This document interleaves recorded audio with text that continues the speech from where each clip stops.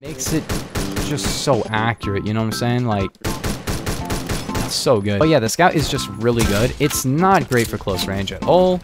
Holy. So hello gamers, today I'm going to be showing you the top 10 hardest guns to use in Phantom Forces. Also, please subscribe if you have not. Last time I reminded people I got like 100 subs on the video, so just check if you're subscribed if you're liking my videos. But yeah, the 10th hardest gun to use in the game, in my opinion, is the Mosin Nagant. The Mosin is a bolt-action sniper rifle with 5 rounds. Everybody knows about this gun. It has high handling and everything, but if you're not using 8mm, it cannot one-shot torso anywhere. Like, literally, you could be a foot away from a guy, hit him in the torso, it doesn't kill. It's one of like 2 snipers, no, 3. It's the SVU, the Steyr Scout, and this are like the 3 in the game that cannot one-shot kill torso by default, which is kind of unfortunate, but also kind of understandable because the Mosin is a very good gun. It's got very high velocity, it bolts really quick, and it can one-shot headshot at any range. And it also does 90 damage torso, which is not too bad. But I'm gonna be real, in terms of easy to use guns, unless you're kind of camping with this gun, it's really kind of difficult to use because either you have to hit a follow-up shot with a bolt action, or you have to hit the head in close range, which is kind of interesting. Makes the gun more high risk, high reward, because if you're hitting your one taps, it bolts really fast, but if you're not, then it's kind of not even worth it to use this gun at all. So yeah.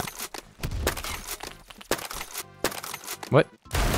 Okay, now number 9, we have a carbine known as the KAC SRR. This is a very high rank gun, and it has 400 RPM and does 59 to 42 damage. However, it's only got 6 rounds, and it has awful velocity. It has the same velocity as a 45 or like the MP5K. The drop on this gun is pretty insane, and also it can be a 3-shot kill at range, and it only has 6 rounds, so you're gonna have to hit half of your shots, or you're gonna have to hit the head. And the problem with hitting the head, like I said, it has so much drop that hitting headshots at range is pretty difficult with this gun. You can spam it in close range, but you still gotta hit 2 out of 6 shots, which means you have to have like 30% accuracy, which a lot of people, they don't got 30% accuracy, you know what I'm saying? This gun also has an absolutely atrocious reload, as you can see. It's like 4.2 seconds or something, which is pretty bad for 6 rounds. That can't one-shot unless you hit the head, but it can one-shot to the head at any range, and theoretically, it's basically a Mosin, but with 400 RPM, if you think about it, because one-shot headshot at any range. The problem is it has much worse drops, lower reload time, doesn't do as great body damage, so it's basically like a Mosin that's kind of just more difficult to use, I'm not gonna lie. Yeah, it fires faster, but you gotta be pretty accurate with it, and the recoil is not even just the best or anything. It's decent recoil, I'm not gonna lie. I'm using a skeleton grip, and it's not too bad. The recovery speed is pretty good, so if you're tap firing, it's not too bad. But if you're spamming this gun, say goodbye to any accuracy at range. So basically, this is a very high skill ceiling gun, but if you use it correctly, it can be kind of insane. In fact, it actually is possible to get a 100 kill game with this gun. Yeah, you can get 100 kills in a single game with this gun. It's possible. It's kind of difficult, it's very difficult, but it's possible. It has been done. But next up, you have a DMR known as the Scar SSR, which is kind of difficult to use, but it has a very difficult conversion known as the 6.5mm conversion, which removes a ton of the 2-hit killing ability to the body and lowers your RPM. You're probably like, what's the advantage? Well, it has a better headshot kill range. The gun already has a headshot kill range, and this just makes it a little bit better, which is not really that great considering all the downsides. Your body damage is going to be fine. It's going to be 3-hit at range, but it has 200 RPM, which is kind of slow. So if you're not hitting your headshots, this conversion is a direct downgrade. Yeah, it's just worse in like every way except velocity. And the gun has 3000 velocity by default. It's literally double the velocity of the KSC SRR. You don't need 300 more. The biggest thing here is just that the RPM is just slightly worse, and it just screws up your muscle memory if you've used this gun at all before, because it has 20 less RPM. You're gonna accidentally like not be able to fire a second shot. So you're gonna have to go for headshots. Yeah, go for one-shot headshots, and it's not too bad, but like, this is a very difficult conversion to use. I'm not gonna lie. Like, if you're good, it's good, but I'm not good, and it's hard to use. So yeah, but then next up, we have a gun known as the SL9. Now, the SL9 is pretty similar to the KSC SRR. However, if you really want to use this gun effectively, you have to use marksman barrel, and then it has 234 RPM, and by default, it has the same velocity as the KSC SRR, and it just doesn't do quite as good damage. If you really wanted to, you could spam this gun, I guess, and not use marksman barrel, but like, marksman barrel is really the good thing about it, and that's why this gun is pretty difficult to use effectively. However, it has 10 rounds, and it can one-shot to the head at any range. It has some crazy drop, but it can one-shot headshot at any range, which makes it really good. I recommend this gun for medium to long range because it's going to be a 2-shot kill to the torso in close range, and not really too much better than other DMRs that you could get. Like, the TCR is basically just this in close range. The TCR has better drop, it just does more damage. But if you're using this in very long range and you're going for the one-shots, it's really pretty good, I'm not gonna lie. And it's just very similar to the KSC SRR. You could say that the KSC is actually more difficult to use, but just for me, I'd say, I don't know, it really just depends. But yeah, both of them are very high drop, very high skill ceiling guns that you really got to go for the head. They're both really good though, I'm not gonna lie. At number 6, we have a gun known as the Mark 11. Now the Mark 11 has 500 Phantom, which has 1000 velocity, which is even worse than the SL9 and the KSC SRR. However, this isn't necessarily even what I'm talking about, because this can one-shot kill torso and it's really good in close range. However, the default gun has a very interesting feature of if you fire it faster than its intended fire rate, it will actually slow down the RPM. So you have to be really, really good. You can't just click fast with this gun, otherwise it's just straight up gonna not work at all. However, if you know the correct CPS, as you can see, you can actually fire it pretty quick. The problem is, even for me, and I have like 800 kills on the gun, sometimes I'm not even like perfect with the clicks per second of this gun, which makes it pretty difficult to use very effectively. You can't just spam it, and you can't just go for one-shots because it doesn't one-shot. There's also the fact that it can't two-shot kill the limbs in close range. Basically, if you hit one torso shot and one limb shot, it will actually deal 99 damage. Yes, it doesn't deal enough damage to kill with one torso, one limb. So you have to hit 2 torsos in a row, which makes it a little bit annoying because sometimes you'll 3-shot in close range, so you have to be a little bit more accurate than normal. And it can actually 2-shot kill at any range if you hit 1 torso shot and 1 headshot. So you have to be pretty good. You have to hit a headshot and then a secondary torso shot, not a limb shot. Limb shots don't work. You gotta hit a torso shot after the headshot. So altogether, this makes this gun very difficult to use, but if you can use it correctly, this gun is absolutely insane. It is so good. Not really the best close range gun, but it's good in close range, I guess. It just works so well at range because the recoil, if you can use it correctly, makes it just so accurate, you know what I'm saying? Like, so good. At this point, I kind of just prefer the TCR over this, but I used to love this gun, and I still think it's a great gun. I just don't use it quite as much as I used to, but it's a rank 1 gun, so check it out. Is it necessarily the best gun in the entire game? No, but it might be the best DMR in the game, and it's definitely one of the best semi-auto guns, you know? If you're looking for a really good tap fire gun with very high velocity and damage, this is really good, but you gotta be pretty good. My recommendation is get a metronome for about 280 BPM. Find it on YouTube, just look up 280 BPM metronome, and then play that in the background while you play for a little bit, and try to click at the same speed as the metronome, and it will actually make it so you can fire this gun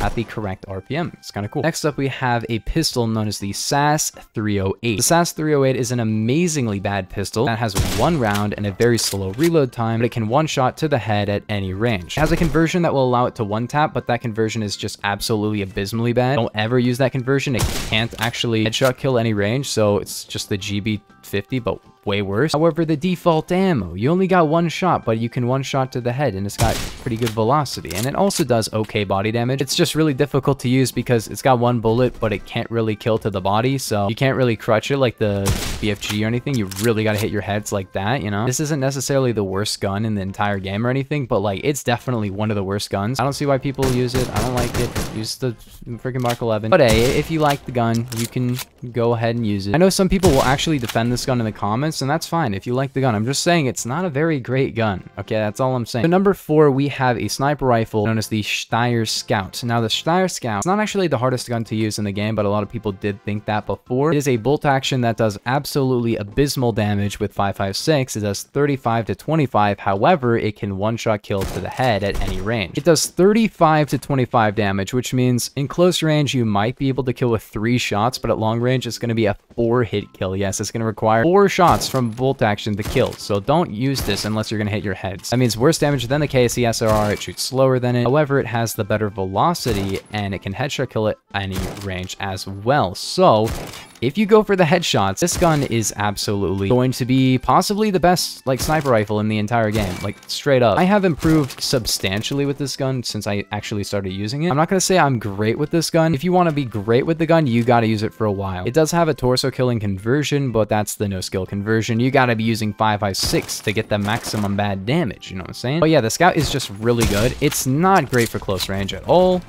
Holy. But if you're really good at hitting your headshots, this is arguably the best sniper in the game. It has more RPM with this conversion than the WA 2000, but it also has absolutely no recoil, so you can actually just, you know, keep shooting it continuously, and if you're not hitting headshots, it does nothing though. At the number 3 spot, we have the GB22. Now the GB22, you could say it's a bit better than the SAS because it fires faster. However, it doesn't do any body damage, like at all. It does like 20 to 15. However, it can always one-shot kill to the head, but the velocity is also pretty trash. So you gotta account for drop, and you gotta always hit your headshots. Otherwise, this gun is literally unusable, which makes this gun pretty fun to use. I'm not gonna lie. Like, it sucks. It doesn't even reload super fast, like as fast as it should. It's gonna get a faster reload pretty soon, which is really nice. But like, literally, if a guy is like super damaged, it doesn't matter because it just doesn't do any damage. You know what I'm saying? Like, hit marker him again, hit marker him again.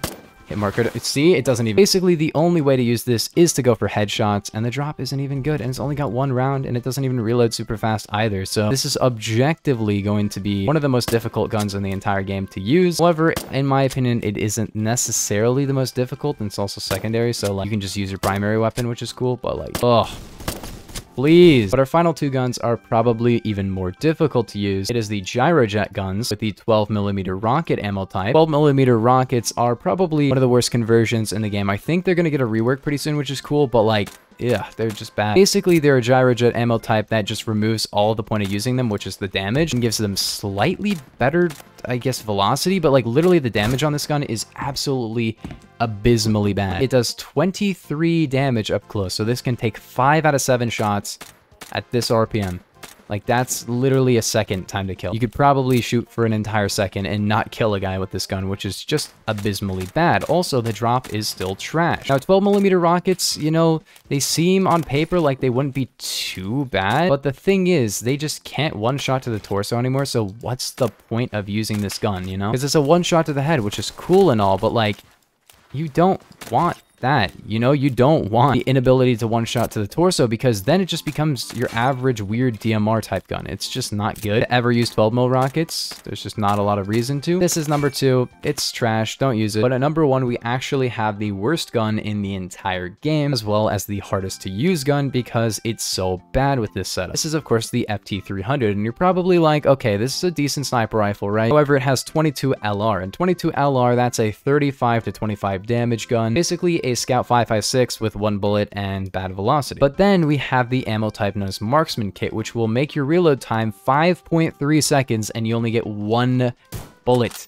That does 25 damage. So imagine a GB22, but imagine that GB22 suddenly, out of nowhere, just literally reload in 5 seconds instead of like 1.6. This gun is absolutely horrendous. There are assault rifles that do better damage. That guy must have been damaged a lot. And yeah, theoretically, it is a usable gun, but holy does it suck. And the fact that it has a 4-shot kill and has a 5.3 second reload means it can actually take up to 20.9 seconds to kill a guy. Yeah, if you hit all 4 shots to the body, it's going to take 20 seconds to kill a guy. 20-second TTK. That's not really that great, you know? Like, literally, the XIX, it's a 1-shot to the torso. This guy 8 rounds. It has 200 RPM. Does this have, like, 12 RPM? Yeah, it's 12 RPM. Floor RPM, worse damage than the BFG, worse velocity, worse pen. Objectively, this gun sucks. Even the default conversion, that guy is using extended hitboxes. What? There's physically no way that guy hit me. He wasn't aiming at me at all. Please don't ever use this setup unless you're going for a meme with it. Use it with a chainsaw grip. It will literally become an unusable monstrosity. It's really funny. Anybody who picks it up will just never get a kill with it. Yeah, if you guys did enjoy, that is the top 10 hardest guns to use in Phantom Forces. I don't recommend basically any of these guns except the Scout. Probably best one here, and the Mark 11. Use the Mark 11. SL9 is also pretty good, but like the other guns on this list, there's a couple of good ones. You know, the KSC SR is cool and all, but like generally speaking, hard to use guns are not really the best, you know? That's why most people are just using like automatic assault rifles. But yeah, comment your favorite of these guns down below. Make sure to like and subscribe. Comment the gun that you actually had the hardest time getting any kills with. But yeah, I will see you guys in the next one.